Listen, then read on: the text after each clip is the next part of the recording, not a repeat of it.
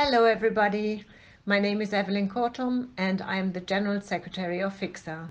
Today, I would like to introduce you to our Information Officer, Erwan Razali, and you will learn about the work he has been doing so far.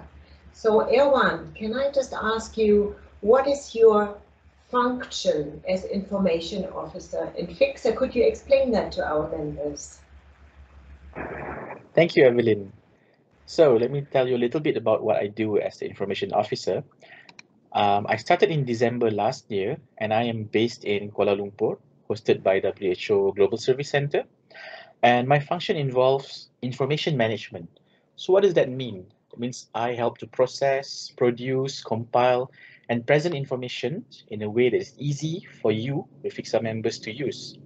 For example, through the FICSA website, the SharePoint that we used during council this year. And of course, now we are using Teams a lot for meetings. And I also work on the FICSA digital transformation, which is a part of the functional review to modernize the way we work in FICSA. That's in a nutshell what I do. There's of course a lot more than that. Thank you, Erwan. Now we're doing a lot of work on the website, and we're trying to make it as accessible to our members as possible, and also to new potential members.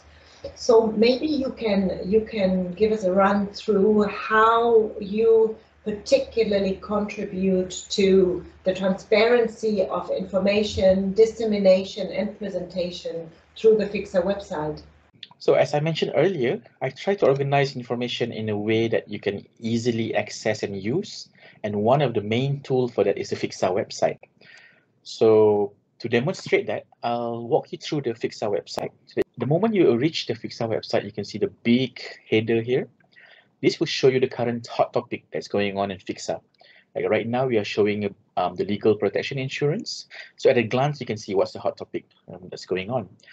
And we try to create a one-stop location. That means just by going to the main page, you will be able to access some of the latest information without having to browse or search deeper into the website. So if you scroll down, you might notice there's a section that showcases the latest FICSA communications and circulars, so that you can see easily what's new that we have published, right? And also the reports from the high-level meetings that FICSA attends. And if you scroll further on the main page, you can also see our latest publications, which includes like magazines, brochures, communication strategy, and so on. So if there's anything new, you will be able to find it here. And of course, there are links here to view past communications and publications as well. And as you scroll further down, you can see our news, Facebook feed, the FICSA calendar that shows you upcoming workshops, councils, and meetings. And of course, a little bit of a teaser that shows people what FICSA is and how many members we have, how many people do we represent, and so on. Of course, at the bottom, you can subscribe to the FICSA newsletter.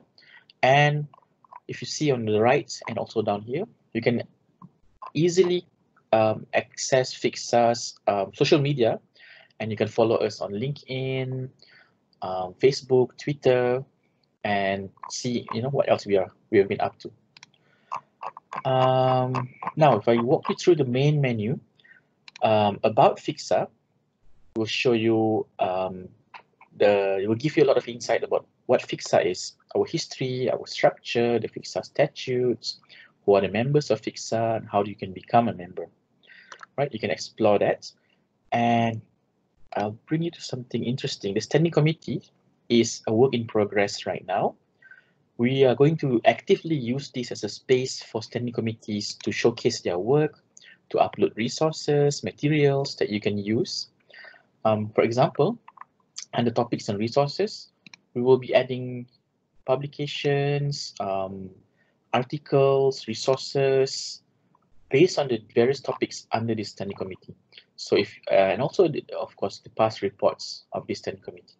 So if you're looking for something on teleworking, for example, you can go on teleworking, expand this topic, and then you will be able to find the resources underneath this and click on it to access and use the resource. For example, this is our survey on teleworking from the past council, 72nd council. Other than standing committees, we also have topics. This is mostly cross-cutting topics that may span across several standing committees and is of interest to staff representatives worldwide. For example, the COVID-19 page, which is I think the most current topic that we have right now, contains a lot of information that you can use. For example, the administrative and return to workplace guidelines. And this is very important. Your organization may adapt the CEB, the main guideline, to your specific circumstances, but you can find here the main guidelines that is used by the interagencies that may help you as an input in your discussion with your organization and your management. And also you can see return to workplace policies contributed by some of our FICSA members that may also contribute to you as you have a dialogue on the return to workplace policies of your own organization. You can see other topics here if you want to know more about hardship classification, how are they classified, what's the process. So FICSA has an e-learning presentation on this and also links to the ICSC. Legal is a very hot topic right now, and you can find a lot of resources available here. Also from the recent 14th of July session, if you missed that session, you can also access the recording here and view the session. All right, so the last two sections, activities, as the name implies, has a list of all the FICSA workshops, meetings, and also what's new is to ask the FICSA expert online sessions.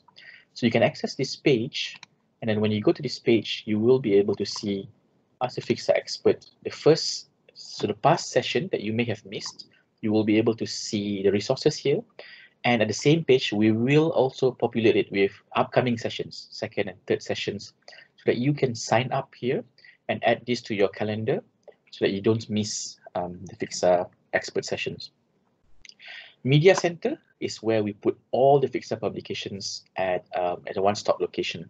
We are also working on a project to move things out from the members only area, like the archives, to move all of it out to the public area so that it's easily searchable by you, or you can also browse and use the information without having to log in.